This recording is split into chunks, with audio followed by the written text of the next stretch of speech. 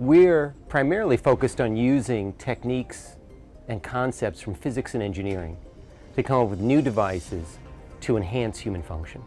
It's not exactly Iron Man, but Professor Jim Collins and his team are working on ways to keep people standing upright. 1 out of 3 people over the age of 65 fall each year. We've developed vibrating insoles.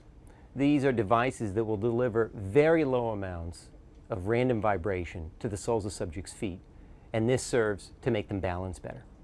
So the vibration is at a level that the subjects actually can't feel, but it's sufficient to change the ability of the neurons on the bottoms of their feet to sense the signals they need to sense to better maintain balance, to better walk, to better run. And most interestingly, we can take a 75-year-old and have them balance as well as a 25-year-old. Remember this old ad? I've fallen, and I can't get up. We're sending help immediately, Mrs. Fletcher.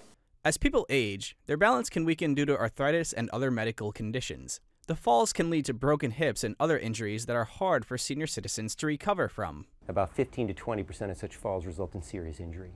Sending vibration to the neurons in your bottom of your feet and enabling them to better detect the signals they need to detect as to where you are in space, how much force is on the bottom of your feet. And then what happens is those neurons then send those signals to your spinal cord and your brain. And so what we're really doing is allowing neurons that may have been diminished in their capability due to age, injury, or disease to go after signals that they previously could get but now are not in a position to get on their own.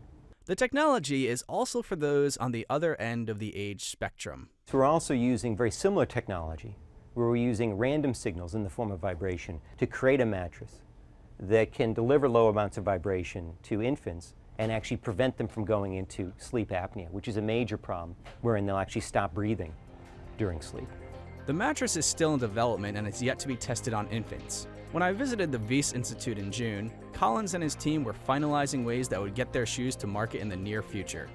Matt Stewart, CNN Money, Boston.